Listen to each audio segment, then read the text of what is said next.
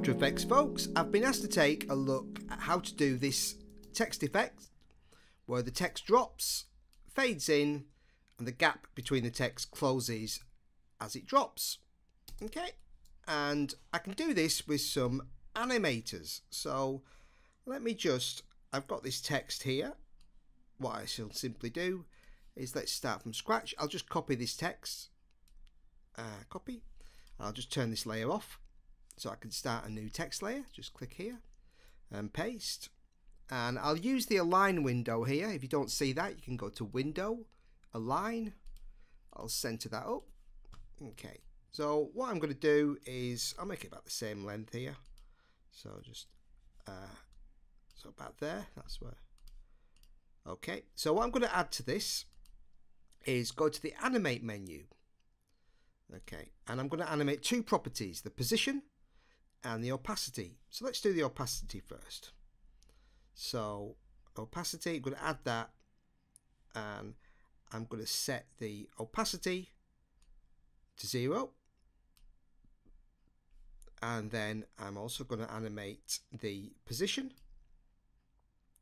So we got, and then I'm going to move the position up, maybe about, so it kind of sees top of the screen there. So move it up about 400, something like that. 400. Okay. So you can see that our text has moved up and it's become invisible. Okay. So what we're going to do is do a range selector on this. So basically a range selector works. Anything that falls within the range is going to have the value of position minus 401 I've got there, and opacity 0. Anything outside of the range selector will return to normal. And there's another video on this channel explaining that in more detail.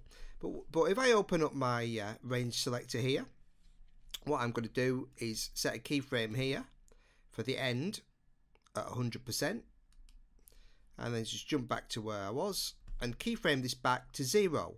So as I keyframe it back to 0, all these letters fall in and the position changes. Okay, but I don't want it to look like that. I want it to look like I had before. So by default, the range selector is working on individual characters.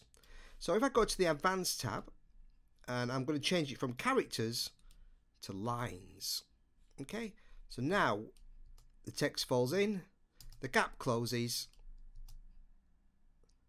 and the text fades, just with those two simple keyframes on the range selector. So what I'll do with those keyframes, I'll select them and I'll change the animation to easy ease, just to make it look a little smoother. So now we've got this. Okay, there we go. And so that I don't have to, if I want to do this to more layers of text, so that I don't have to do this multiple times, what I can do is go to animator 1, just select that. I can go to animation and I'll save this as a preset. I'll call it drop and fade. Okay, drop and fade. Save that. So if I go over to my effects and presets, if I look in my user presets, drop and fade. So let's test it out. Okay, so I'm going to go to text, do that. I'm going to paste the text again, line it up again. Okay, and then I'm going to go over to my presets. I'll drop this on. Hey, there we go. It does the same thing, drops and fades. Okay, if I hit U, there's my keyframes. If I want to make it slower or faster, I can just change the keyframes for the range selector. I've still got the other one turned on, so I'll turn that off a sec so you can, there we are. So just seeing the top layer now. There we are. It's simple as that. And now I've got that saved as a preset.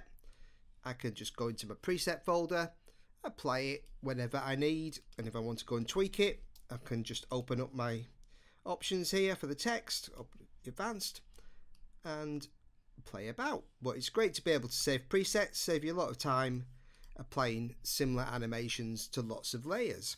So I hope that's helped, and thanks for watching. Cheers.